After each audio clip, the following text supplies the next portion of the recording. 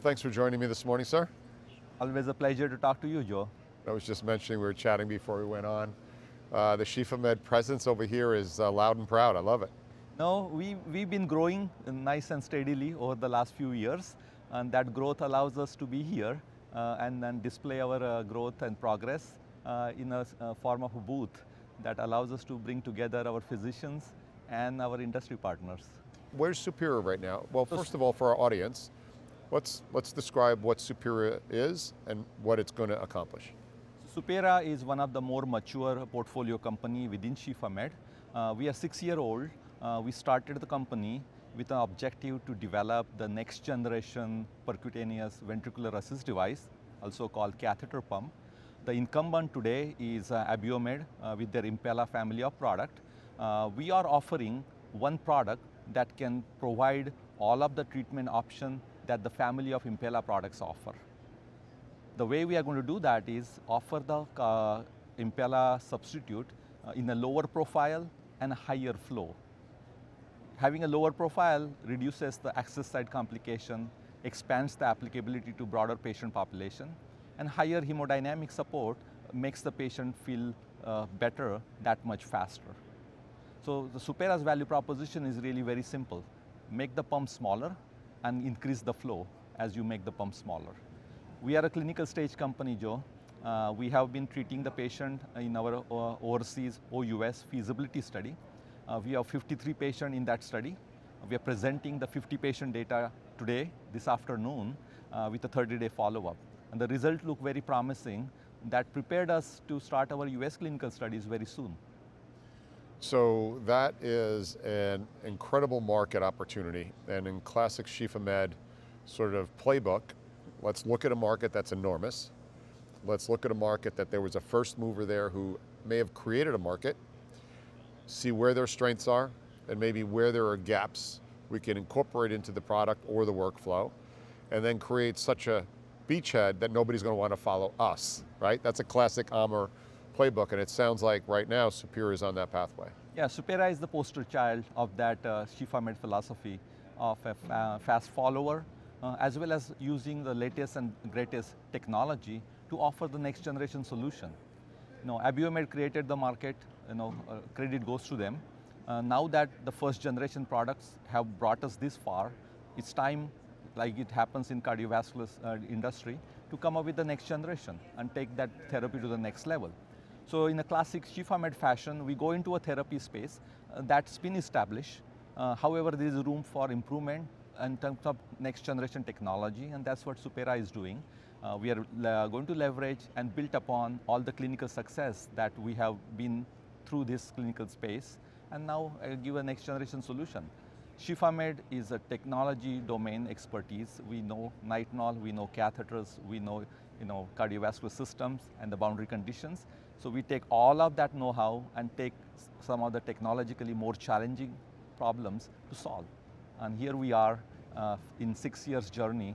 We finished our preclinical testing. We reported our first in human 2 years ago at TCT, and since then we continue treating more and more patients with now total 67 patient experience that prepared us very well to initiate our US studies and just sail through those studies. And you and I have been around the heart failure space for decades. It looks like heart failure is really getting a stronghold on the therapeutic side right now. And I put Supira in that heart failure space, if you will. Some people may not, I tend to.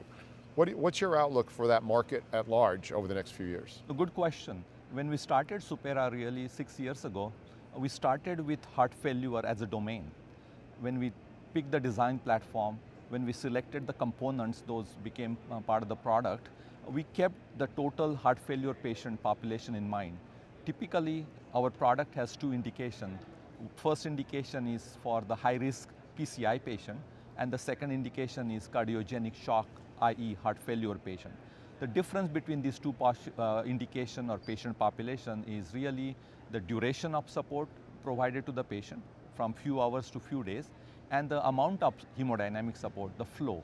So having a higher flow, having ability to run the pump for several days at a time allows us to really cater to the entire spectrum of the patient population from high-risk PCI all the way to cardiogenic shock, i.e. heart failure.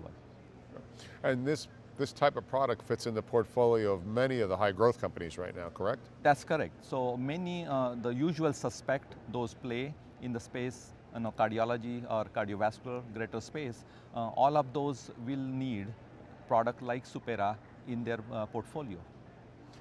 So we've got data coming out later today, which will be exciting for sure. What's over the next 12 to 24 months for Supira? Yeah, next 12-24 months will be heavily dominated by our clinical progress and along with that regulatory progress. So we are looking forward to continue generating more clinical data in our OUS studies, as well as get our US study started very soon, as I mentioned. Along with that, we are looking forward to also go to first in human for that cardiogenic shock or heart failure side of the patient population. Today, all of our clinical experience is for the high-risk PCI patient, and that's the market established today. Cardiogenic shock heart failure market is the future potential market. So we are going to go after both indication as we get our progress done through OUS and US studies on high-risk PCI. We'll go for first in human patient for cardiogenic shock also, and then keep walking that journey. And with all that clinical effort, what does fundraising look like over the next 12, 24, 36 months? Is there an opportunity for those that are considering getting into this market to partake in that? Great question. Yeah, we have been very blessed with our investor support to date that brought us this far. But of course, to run these clinical studies, we will be raising the next round. In fact, we are actively raising the next round. And the response is very encouraging so far with the clinical data that we have, with the FDA response that we have received so far. The outlook is very promising, and the investors as well as the strategic stakeholders are watching Supira very closely. So I'm looking forward to announcing that in news in the near future. Excellent. Well, I'm thankful for Supira, for the medtech industry, and of course the patients, and I always appreciate you sharing where we are with the organization right now. No, Joe, you and I are blessed to get to make our career in this medical device space. It's a 2.5, 3 decades of journey, and it's not a job for you and I, it's a passion. That's right, I agree 100%. Couldn't have said it better. Thank you, my friend. Always. I'm Joe Mullings from the floor at TCT 2024. Be well.